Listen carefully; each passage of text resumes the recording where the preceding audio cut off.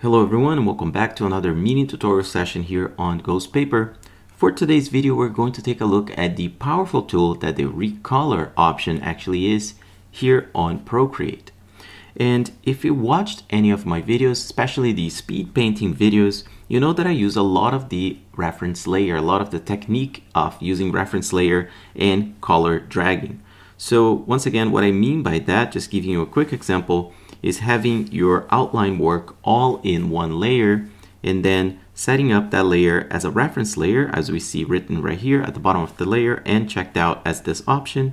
And once you have this option checked, what it means is that you can color drag to any section of that outline artwork and it gets filled with color. So it's a really quick way to add color into multiple layers. So what I mean by that is that you can have this layer here, which is now layer 20, but if I make a new layer and turn off this layer and change color, I can now, let's just say, color the hair of this character and a little bit of the shoes. And now if I turn back layer 20, I have the two layers in the two colors into multiple layers. So I also get masks. And this is something that I've covered in a previous video, which I'll link it here at the top right section of the screen. But let's just go through what the recolor option is and how powerful it can be for us when we're making our illustrations. So basically, as you've seen, the motion of color dragging and dropping colors onto the canvas requires a lot of the back and forth of just kind of dragging colors onto the canvas. And now here on Procreate 5 Beta, you would think that this technique would get a little bit better because color dragging, once again, from a distance, you could actually have the floating color picker and try to actually do color dragging from here. But unfortunately, you still can't color drag from a color palette, especially on a floating color picker. So this situation doesn't actually improve on Procreate 5, so we still have to go here into the colors. I'm just gonna have to close the floating color picker and just pick another one and color drag. So anyways, back here on Procreate 4, how do we actually work with the recolor? So I'm going to delete these layers and I'm gonna show you the best way. So we have a reference layer right here. So what we're going to do first, I'm just gonna choose a color here, going back into the layers panel. We're going to click on a reference layer and select. And now what we have is a mask that is only going inside the outlines because this layer here only contains outlines. But what we actually want is a mask for everything that's in the inside and outside areas of the outline. So we're going to click invert. And now we're going to go back into the layers panel, make a new layer, click on this layer and select the option fill layer. So as you can see, even though we filled this layer on top of the line work, we're still seeing the line work. So I'm going to actually set it underneath, and by turning off line work, we can see that now we have created a hole in this layer here, in this fill layer. And that's exactly what we want in order to fill colors with the recolor tool. So let me turn back the line work reference, and now let me show you how this tool actually works. We're going to keep selected the layer that we created the fill. We're gonna go here into the filter section and the last option, recolor. And once we activate the tool, we see this like little crosshair over here, and you can position that to select the area in the canvas where you want to recolor with a new color. So let's start with the shirt, and I'm just going to select a color here for this section. And as you can see, we've colored that shirt already really quickly with just a tap. And we can continue by just tapping other areas. So let's say these three areas here are with this very vibrant red color.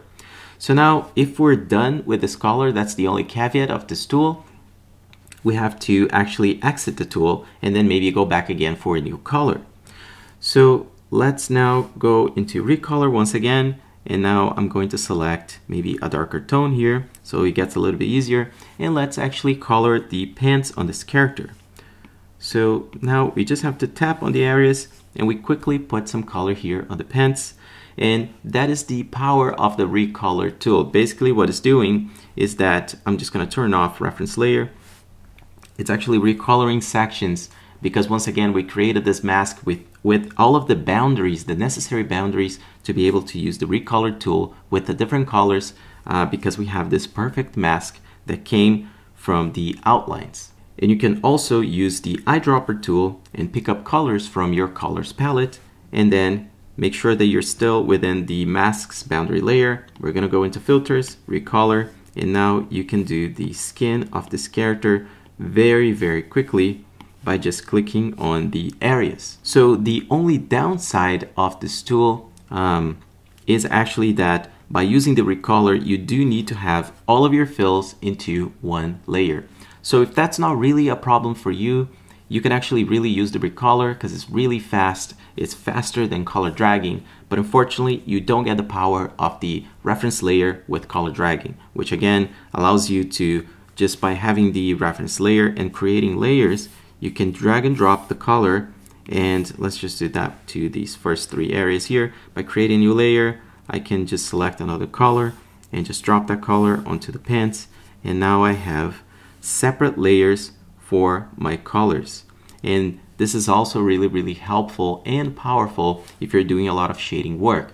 But if you're still using the recolor section here or option, it doesn't really impede you to actually do some shadows, but you're just gonna have a little bit more work to actually, if you're masking, if you have everything in one layer and you're doing a selection or a clipping mask. I'm just gonna show you, I'm gonna create a new layer here, make it into a clipping mask. I'm gonna select the darker color and maybe we'll go with the noise brush, and finally, yes, set to clipping mask. So if I'm doing a little bit of shadows here, you see that the color of the background is also a fill. So it's not letting me to actually put shadows just on this arm, right here. So then I would have to go back with the studio pen and actually use the eraser and protect those areas once again. So it's really up to you where you actually want to save time. I just really wanted to show you guys the power of using recolor to quickly tap to actually add colors around your canvas. Anyways guys, that's it for this video. I hope it was really helpful for you to understand another option to actually fill colors here on Procreate. And by using the recolor function, you can actually tap to add colors around your canvas. If you did find this video helpful, a like would be super appreciated, as well as please subscribe to the channel for more news, tips and tricks, reviews, and that is all to make you a better digital illustrator. Now, if you haven't watched the video about reference layer, I'm going to be linking here on the right side of the screen at the top, and that's a video that I definitely recommend you to watch so that you can understand a little bit better what the reference layer actually does. Thank you so much for watching, and I'll see you on the next one.